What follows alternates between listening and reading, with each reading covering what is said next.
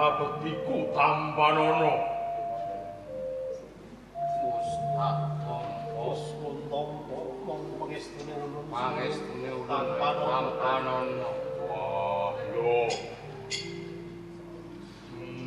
Ojo kaget rasa ati iki.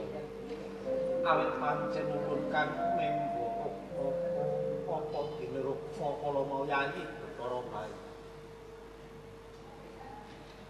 Wah, sejatine kaget rasaku yen to buta saporon iki mau. Sejatine panjalmane Bathara Bayu Kantorendra. Sing gedhe pangapuramu yo. Broto Sena. Wah, Bayu piye? Jeneng kita ora luput. Malah kapara ulun. Ulun nelakake panuwun. Dene jeneng kita wis bisa ngluwari ulun saka paukumane. Saka rajaning dewa. Semono ulun uga nelakake panuwun marang jeneng kita Kota Sena. Awit karana kita ulun bisa badhar sejatining luar saka ing paukuman. Lan ijen tanpa ruang lagu ana teges minang Sraya kene. Jeneng kita bakal lumawat menyang ngendikan. Wah, Bathara Indra. Satine aku ijen tanpa ruang mapan ana ing kene. Kamu nuwoni dawuhing guruku ya Guru Durna. Kang paring dawuh yen to aku kudu Bupati kayu bungsu suwing angin. Nanging nganti dina iki aku urung mangerteni. Wah, kebenaran ana Indra, ana Bayu, aku njaluk tulung. Kayu bungsu suwing angin. Yen iku wujud mapane ana ngendi? Nanging yen kuwi Balampita. Bedharna yo. Kula Brata Sena. Wah, Bayu piye? Pancen bener pitakonmu. Mangerti ya Gulup. Sejatine mono. Kayu gungsu suwing angin. Dudu wujudan kang nyata. Nanging kuwi amung Balampita kang mawa werdi Gulup.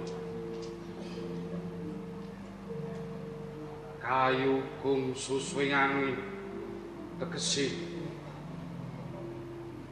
kayu tegese kegayuan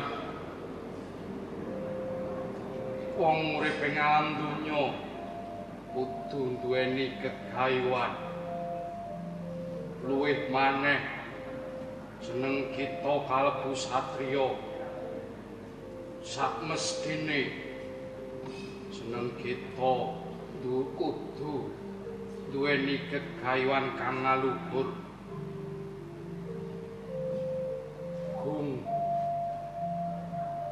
Gung ngono krana kuwi tegese sarana panguripane wong urip ana ing alam donya blok kang pungkasan suswing angin kuwi tegese punjering wong urip.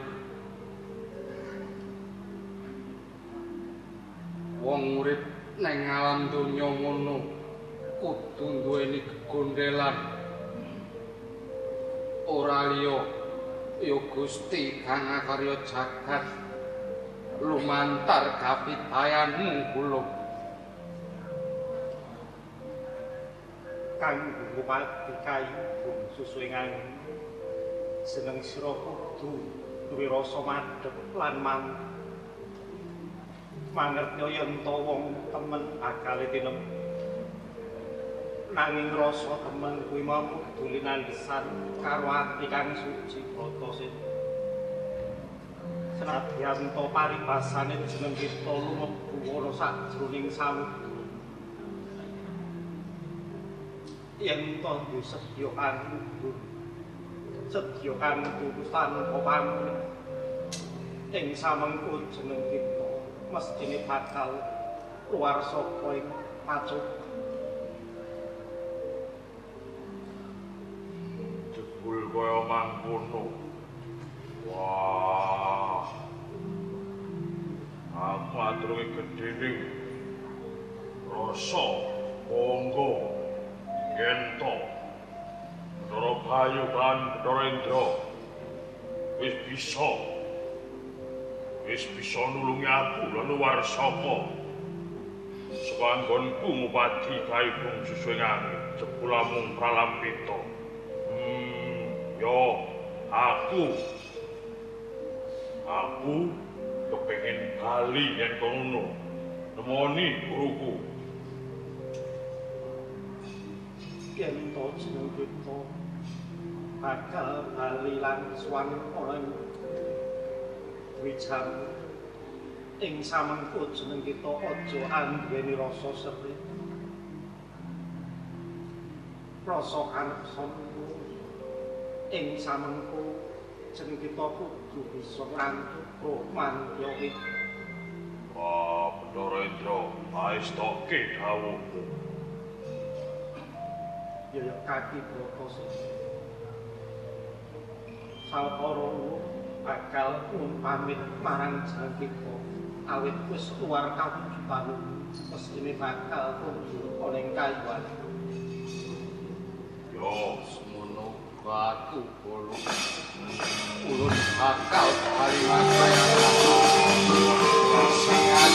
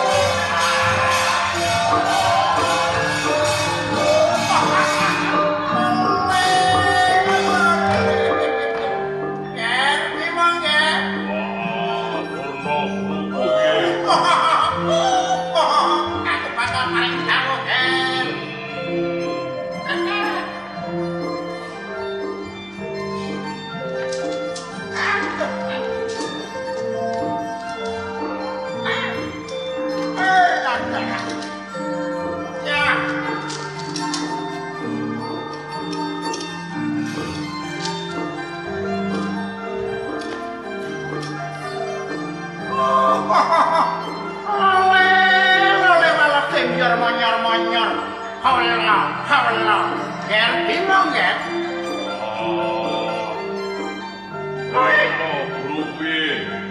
Kowe yen bakal dadi senopati prajurit satriya kang utama nggih. Dawuhipun bapa kowe kudu tumuju ning segara Minangkalbu. Ya kuwi Mupadi Tirta Suci Perwitasari. Lho ngono nggih. Ono tengahing segara Minangkalbu. Iya. Piye nggih? Sagup ora kowe nggih? Nandan munggah gunung jurang.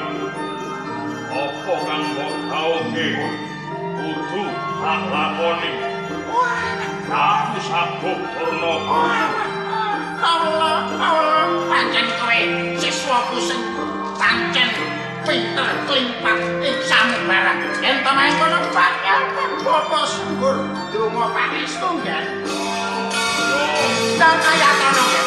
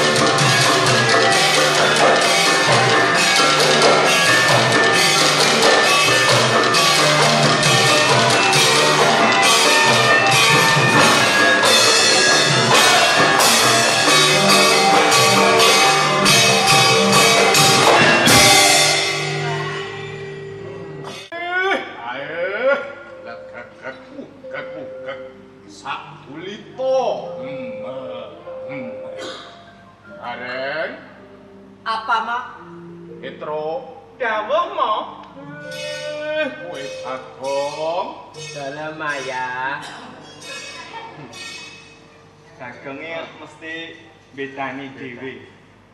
Ya ora apa-apa ning sing baku ki ora kasar ngono, bapak wis trima. Timbang apa ndes ngono kae. Rasane pengen jejak-jejak kok. Des, sok babi. Malah ngelokke babi barang ngono kae. Sok malah dijangkar ya, Mo. Heeh, marmir. Kowe kok dengaran kok renyah men, Sapa? Bagong. Apa? Dengaran karo bapak kok halus. Aku bar mbok jajake yang sopan Pak ra Ora jajake ngono. ya. Ya suwar. Sekolah Jajake kok. ana sebab kowe. Aku ra mbok jajake ya nyeluk sumar. Wis. Pani. Lagi dilem lho. Lagi dilem ape-ape kok. Kandhanono, Tru. Wong ki nek apik ki ora usah dipiye-piyeke nek bocah nek wong tuwane mapan mesti ya anake melu mapan wong tuwane ya ora cetha. Kok kowe iso Cetone ning endi? Wong bapak ki. Mau esuk kok naku. Bapak ki mandek ning omahmu. Boncengke rambutnya cendak. Kok omahku. Wong wedok rambutnya cendak. Bareng ngalor iki rambutnya dawa lho. Lho. Boncengke lho. Wah, polahe Buset, toh. bapak. Nyanggonamu. Heeh. Goncengke Simbok apa sapa pokoke rambutnya cendak. rambute cendek. Heeh. Bareng mlaku ngalor meneh goncengke sing rambutnya dawa. Iki sapa iki? kok kowe senengane gawe-gawe. Lah wong nyoto mbokmu ki rambute cendak. Kok iso mulih kok iso ngerti-ngerti dawa. Lah sing mbok terke ngalor sing rambutnya dawa mau mbak sapa? Lho, lah sing ro ki sapa? Aku weruh. Lah iya, Heeh. aku ora rumangsa kok. Ayo, Kowe iki aja kaya aja. Kowe iki rek kae mripatmu ombol. Lah saiki nek tak titeni nek bapak ki kan ndase iki. Kok malah ngendas-ngendaske. Bapak kuwi Mustofane rembes e, Mustofane putih. Ngendas-ngendaske, mbok kira lele. Ayo, Ora apa-apa. sia-sia to karo bapak kuwi. kowe iki cilik tak gedhekke. Nah, Bareng gedhe ngidak-idak. Apa mbok meh pikis wong iki iki? Rene. Wani. Mboten, Pak. Mboten ya. iki mbok sing ngajeni karo wong tuwa.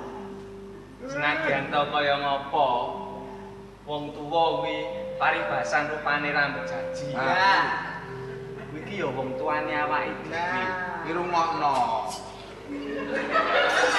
Kowe iki nek dikandhani Kowe ngandani kowe lho. kakakne iki mbok yo aja. Awake dhewe dadi anak. Kudu bekti mituhu, aja sok nyentolani. Mbok kepiye kahanane wong tuane awake dhewe elek-elek kaya wedhus kuwi iki ya awak wong tuane awake dhewe. Kowe iki mbok yo ngajeni apa piye kok terus malah malam ini Malam ini malam yang luar biasa. Mergo awake dhewe bebas tugas. Ya, kersane bapak Terus ning yo aja lirwa ing kawajibane. Iki wis wayahe meneh awake dhewe. ayo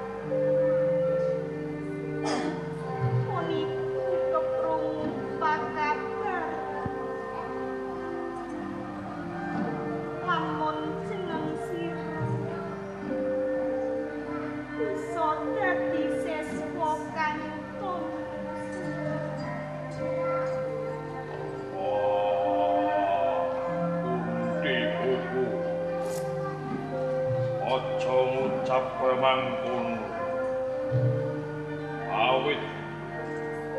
Awit pangestumu.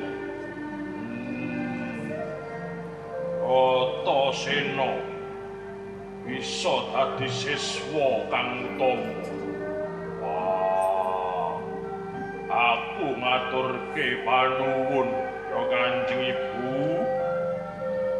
Loyo Sen. Puniku kawos mangerten. Lamun jeneng sira wis lulus. Anggone nglakoni gawéku. Mupati kayu kong susuwe nangis. Ono ing Minang Saya to Sen. Bener Kanjeng Ibu. Aku wis bisa ngupati kayu kong susuwe angin. Nanging sejatine yen to kepengin dadi siswa kang utama. Iki kabeh durung rampung Kanjeng Ibu. Banjur karepmu Sen.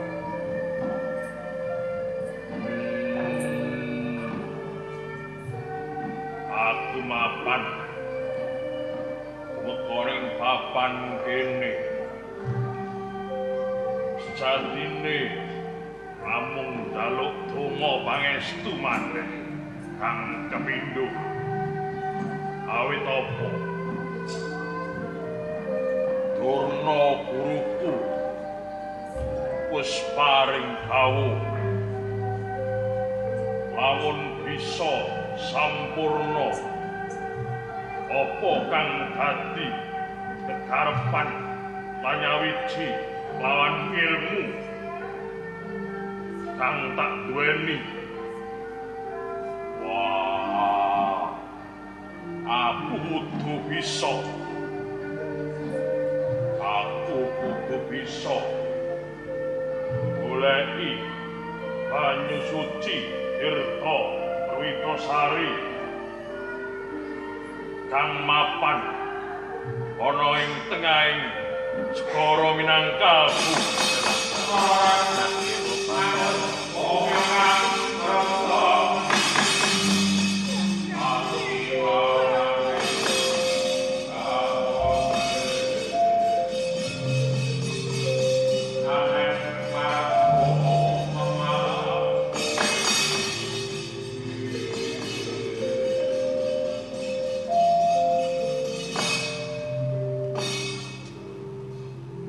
Yayi Bratasen.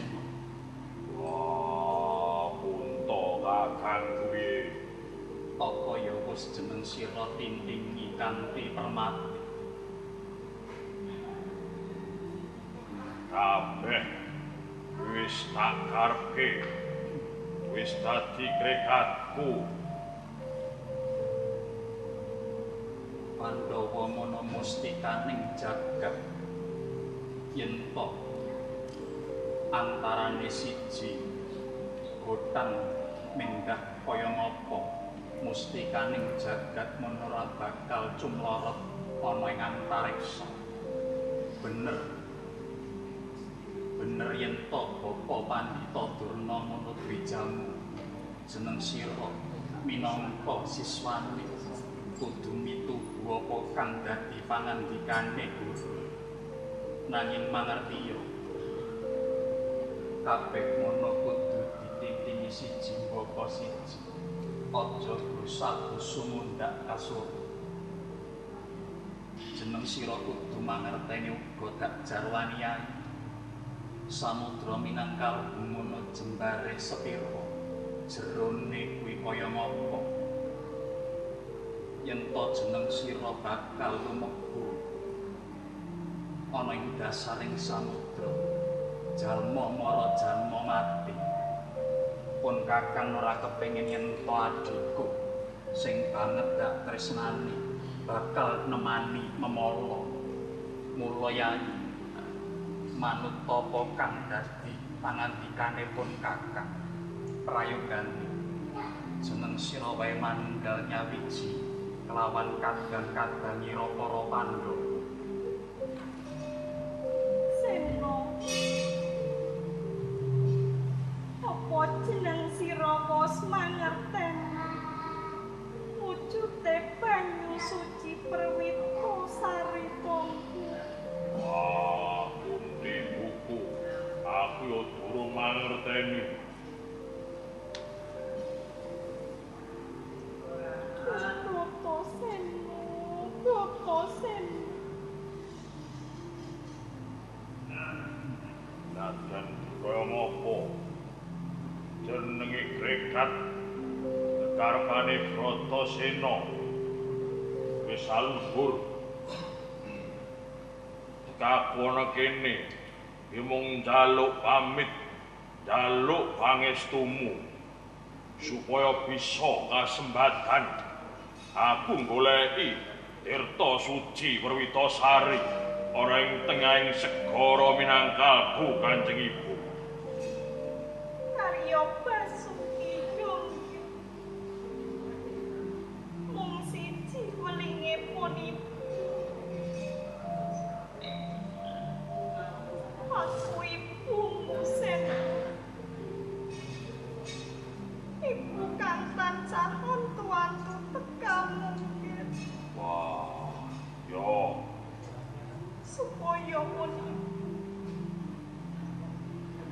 Supaya pun ibu bisa ngrasakake kabagyan kalawan kadang-kadangmu Sena.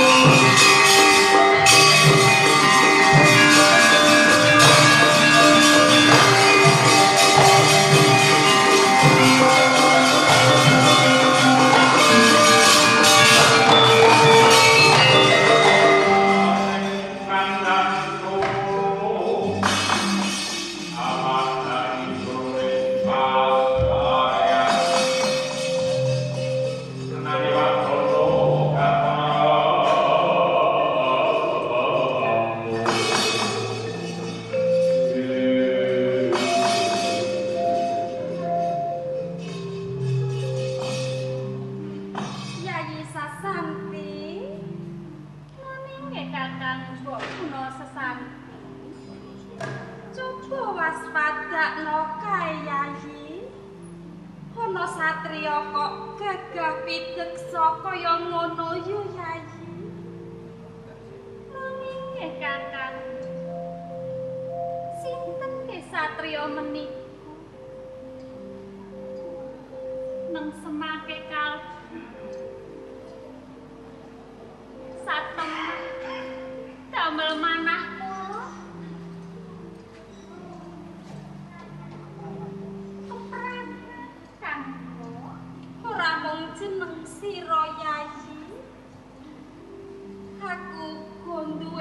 pangrasa kang kaya mangkono.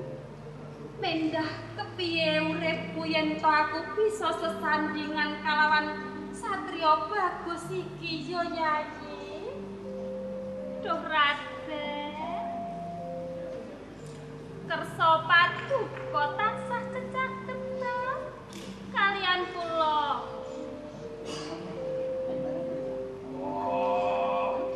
Inggih. Swantenipun gedhi nggih Kanggo. Bener kuwi Yayi. Mesti panjang kae uga gedhe lho Yayi. Boten sisah lingsem Raden. Ingkang wonten papan menika mung kula kalawan paduka lan kadang kula Raden. Dan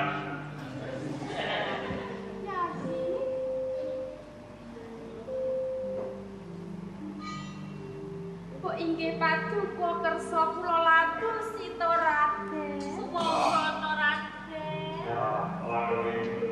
lalu kalamwana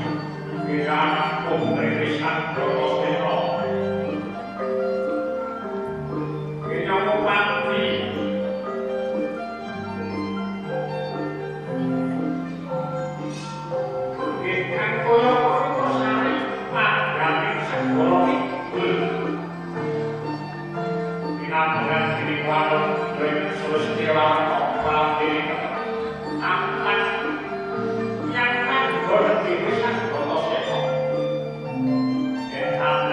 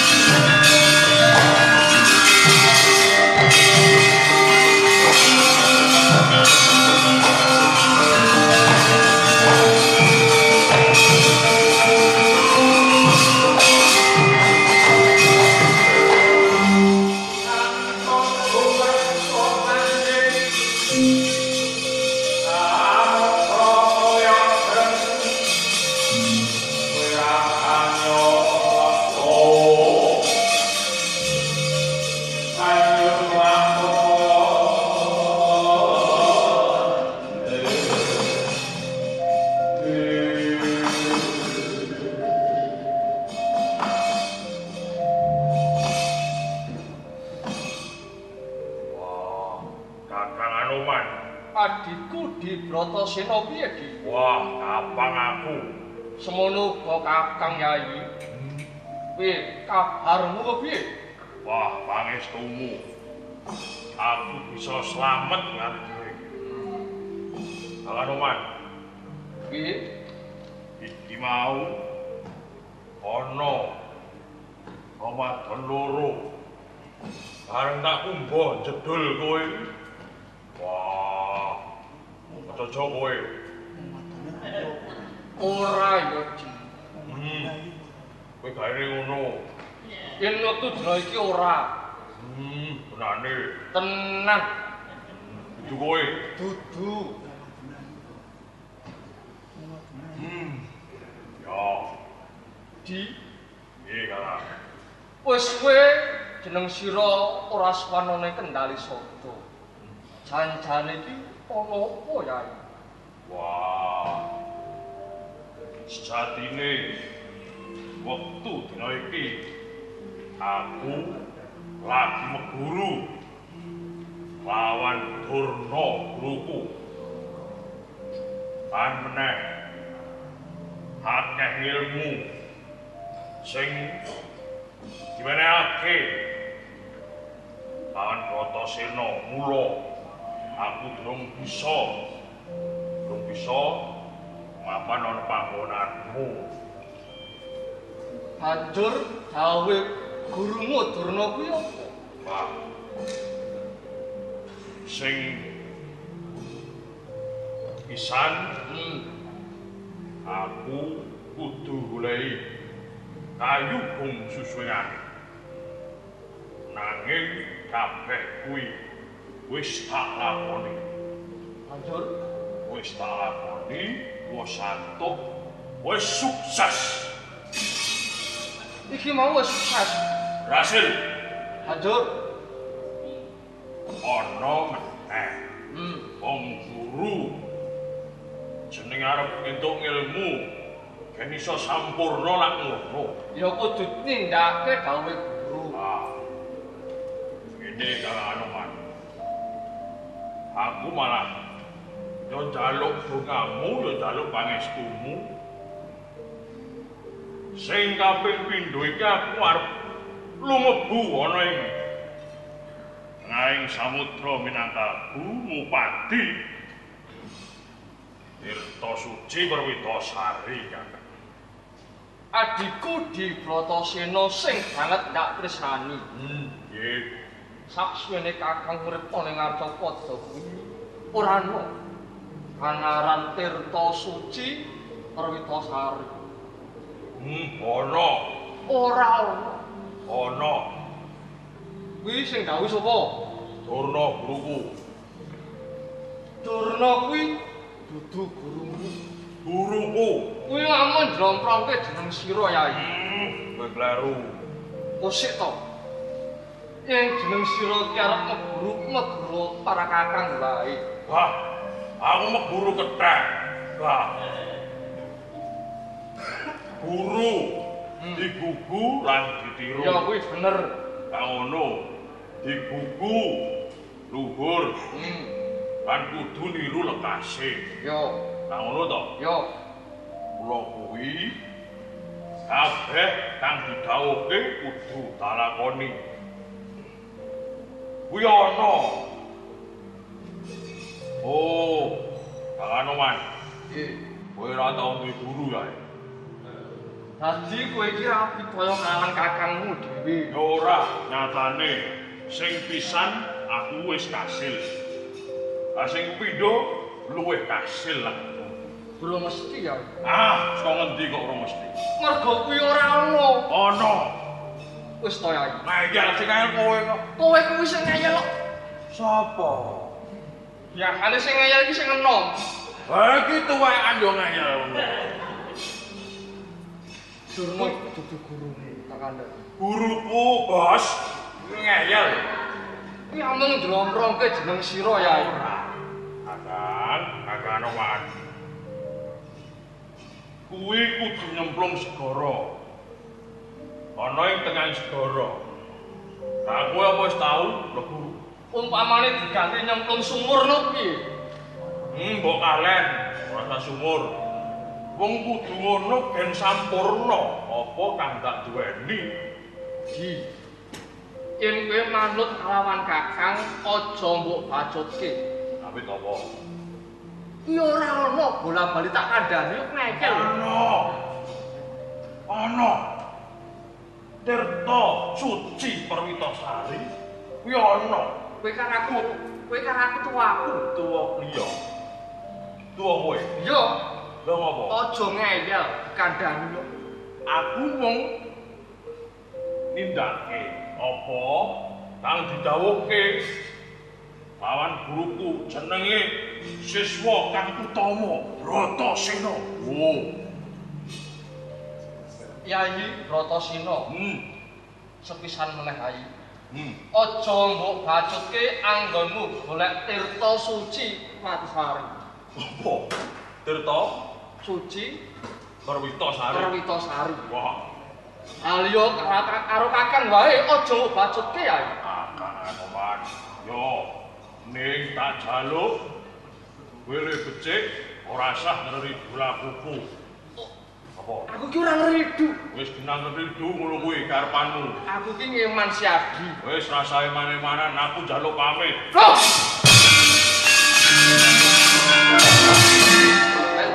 Ali bae Yayi. Aja mbok bacutke. Ora. Awake. Ora iso. Sama jole. Ora. Sama jole. Ora. Loh!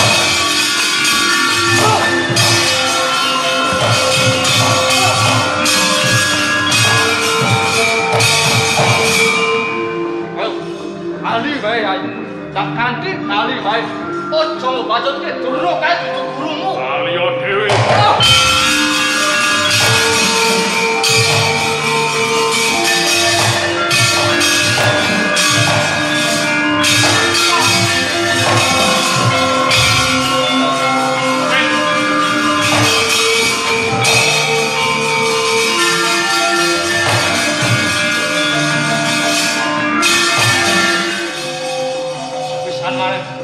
Aku ki ngeman siadi. Ayo, ali ayo. Jaluk pangapuramu. Loh!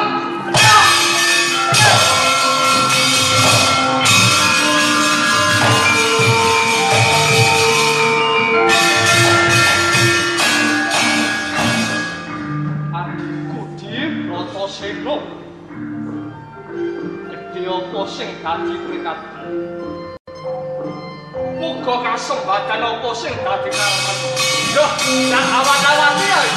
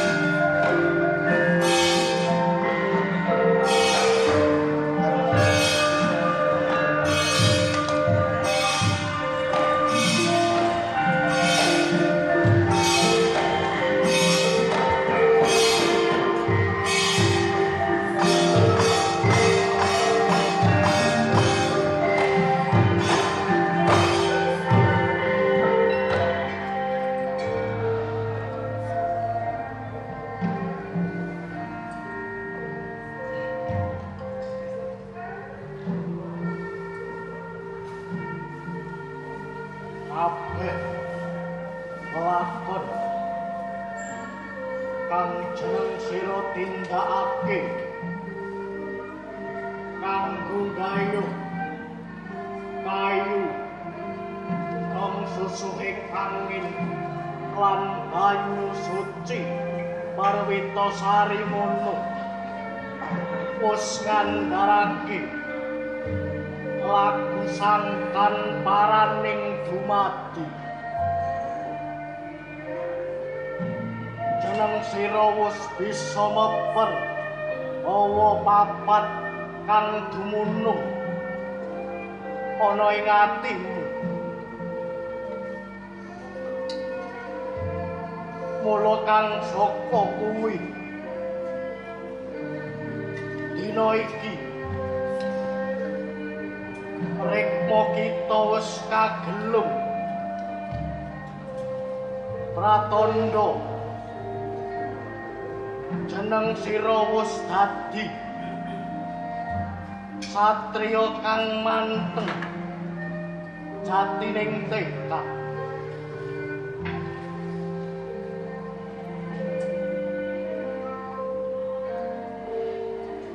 yen atos kaya waja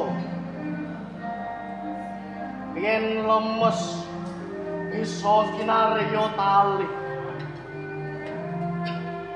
katentreman kabagyan kamardikan lan kasampurnan wis ana ing jeneng sira Werkudara